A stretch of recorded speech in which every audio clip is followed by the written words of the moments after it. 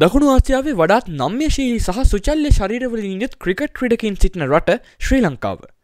Cricket ක්‍රීඩාවේ පන්දු රකිනාංශයේ සවිමත් කර ගැනීම සඳහා නම්‍යශීලීත්වය අත්‍යවශ්‍ය අංගයක් වන බව තහවුරු වූ සත්‍යයක්.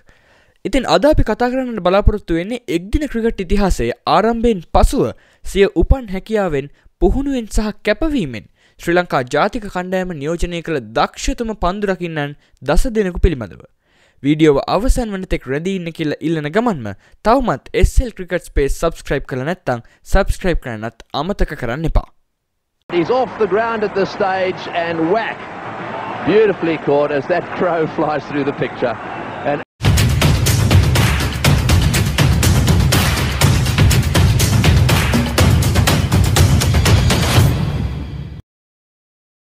අංක 10 සනත් ජයසූරිය ලොව ක්‍රිකට් ප්‍රේක්ෂකයින් මවිත කළ පිතිකරුවන්ගෙන් කෙනෙකු වන මේ ශක්තිමත් ක්‍රීඩකයා පිතිකරුවෙකු ලෙසින් පමණක් නොව පන්දු යවන්නෙක් සහ පන්දු රකින්නෙක් වශයෙන්ද දස්කම් දැක්වූවෙක්.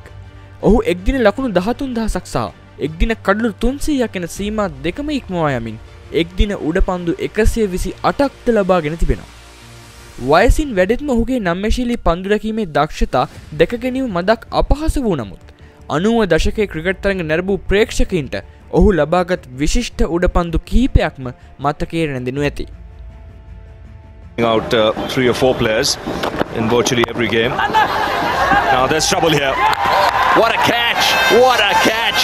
Sanat Jayasuriya, he doesn't let him down often, does he? That's even brought a smile to his face.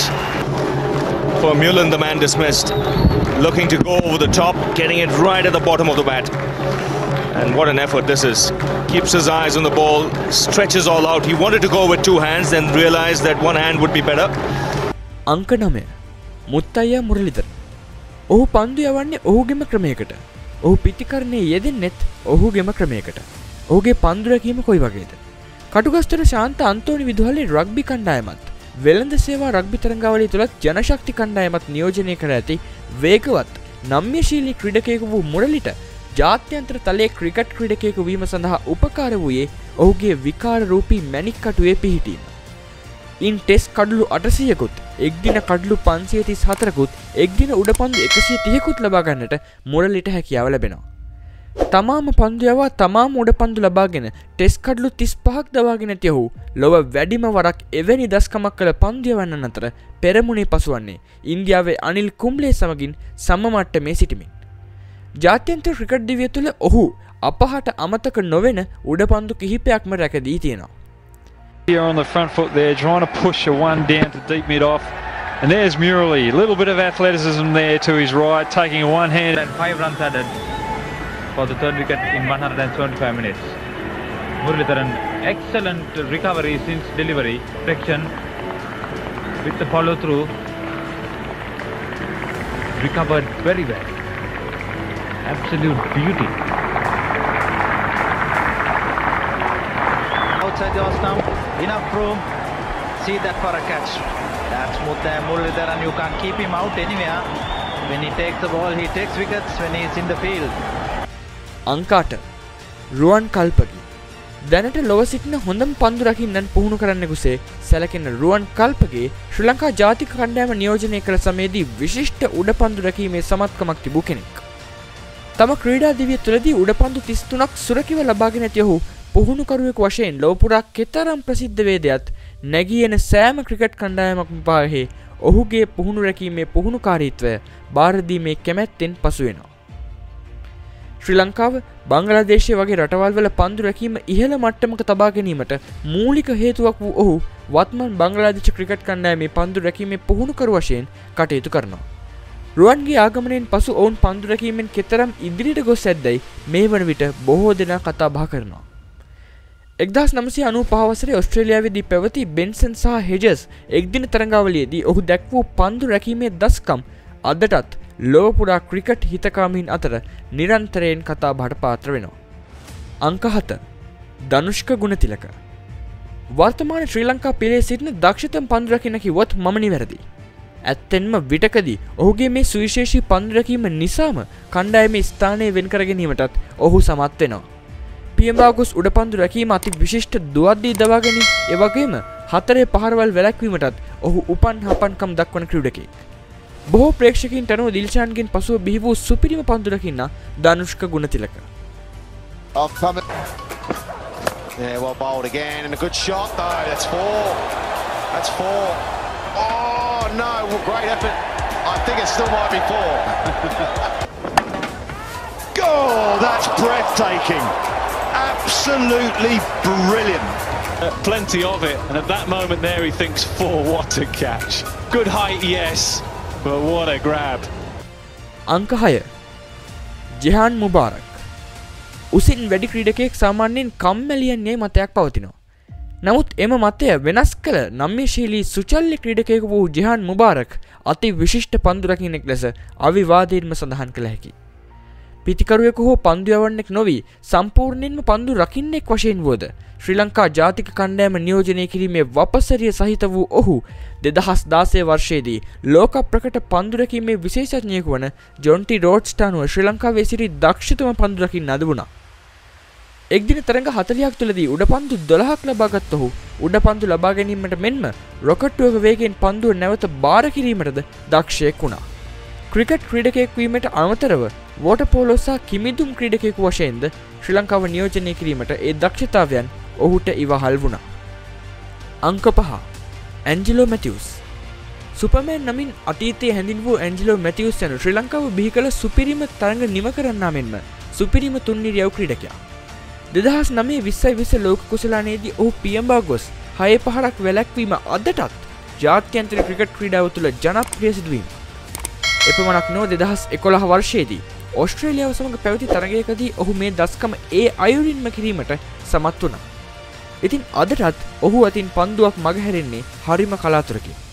වෙනත් පන්දු රකින්නන් උත්සාහ නොකරන උඩපන්දු ඔහු විසින් පියඹා ගොස් රැකගත් අවස්ථාවන් බොහොමයි.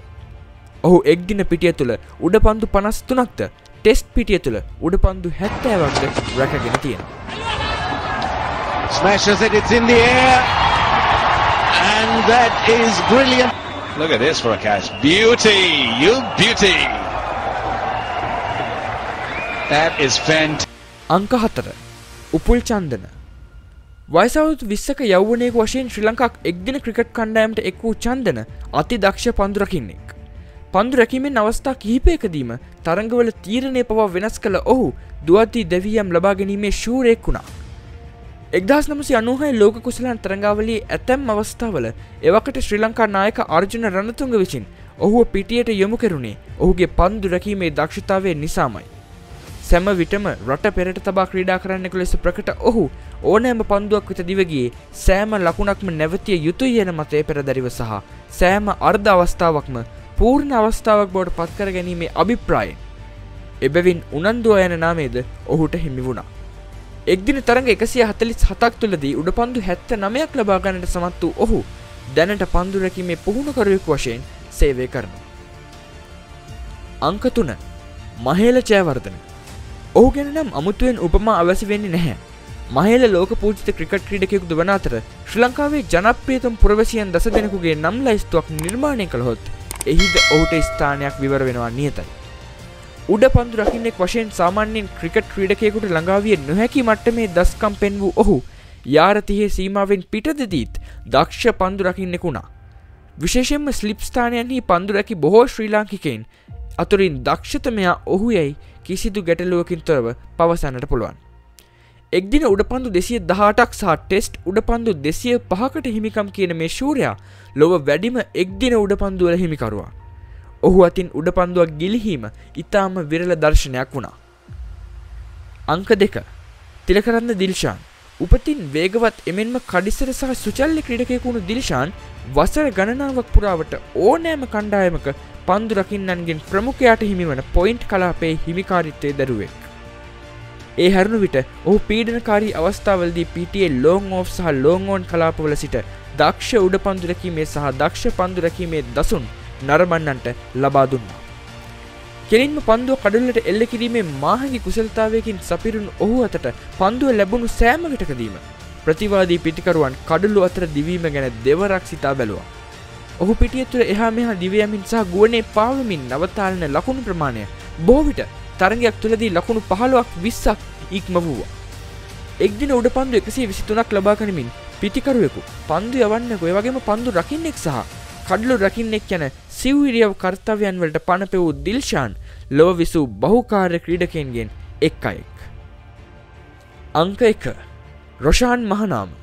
මුළු මහත් ක්‍රිකට් ක්ෂේත්‍රයේ පුරාම පන්දු රැකීම අදමෙන් ප්‍රමුඛ කාර්යයක් නොවුණු යුගයක මනරම් උඩ පන්දු රැකගනිමින් ශ්‍රී ලංකා නාමයේ ලොව තුල ස්ථාපිත කරන්නට රොෂාන් මහනාම පන්දු රකින්න දැක්මට ඒ අවස්ථාව නොලද්දෙක් නම් ඔබ සැබවින්ම අවාසනාවන්ත ක්‍රිකට් ප්‍රේක්ෂකයෙක්. පන්දුව වෙතට ගොස් පන්දුව හඹා ගොස් පන්දුව යටට ගොස් හෝ පන්දුව යටින් එහි මාවතට දිව ගොස් යන සෑම අයුරකින්ම උඩ පන්දු ලබා ගැනීමේ දක්ෂතාවයකින් පසු වූ ඔහු විශේෂඥ පන්දු රකින්නෙකු වන ජොන්ටි රෝඩ්ස් ගණයෙහිලා සැරකිය හැකියි. නොඑක් ආකාරයේ විශිෂ්ට උඩ පන්දු රැකීම නූතන ක්‍රිකට් ක්‍රීඩාව තුළ ලොව පුරා දැකිය හැකි වන අතර අදවන් යුගයකදී පවා ඔහුගේ උඩ පන්දු රැකීම ඉහළ මට්ටමක තැබිය හැකියි.